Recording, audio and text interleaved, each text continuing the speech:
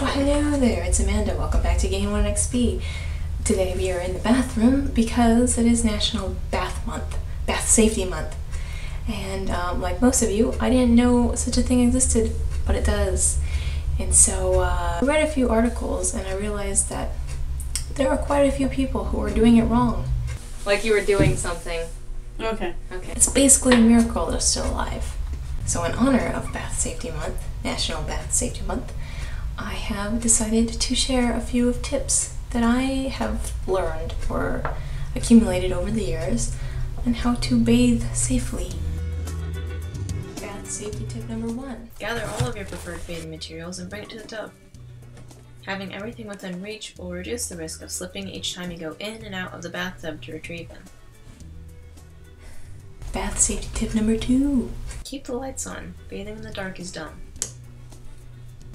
Bath safety tip number 3. Check the drain to make sure there are no sea monsters on the other side. Bath safety tip number 4. Pay careful attention to the temperature of the tub. Bathing in water too hot can cause dizziness and disorientation. Bathing in water that is too cold can be uncomfortable and lead to sickness. Just to be safe, wear sunscreen to prevent getting burned by the heat, and wear something warm to avoid getting cold. Bath safety tip number 5. Have your towel beside the bathtub so you don't have to face the dangerous task of trying to skate across the bathroom to get your towel. You will be cold and try to balance speed with safety and crack your head open in the process. Don't do it. Bath safety tip number 6. Do not partake in recreational pastimes before or during the bathing process. You could drown. Bath safety tip number 7. Do not pee in the bath water. That is unsafe for your personal hygiene and defeats the purpose of bathing.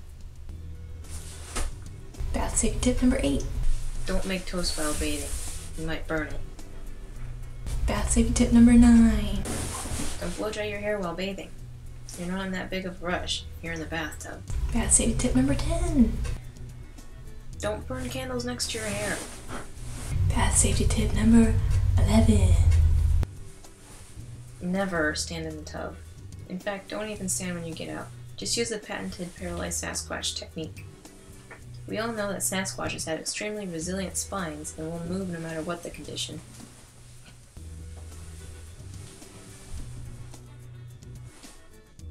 Bath safety tip number 12.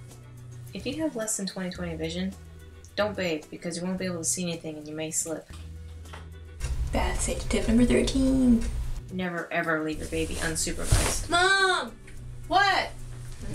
So I hope you enjoyed that video. It's a little different than what we normally do, and it really is National Bath Safety Month, so if you actually want to figure out how to bathe safely without hurting yourself, or you just want to, laugh at some of them, because some are kind of funny, I have a couple articles in the description down below that you can click on the links to and read if you would like to.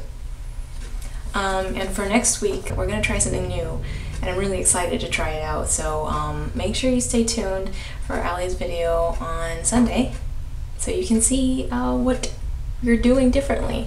I'm really excited about it, so yeah. Congratulations, you just gained 1 XP, and I will see you next week, and you'll see Allie on Sunday.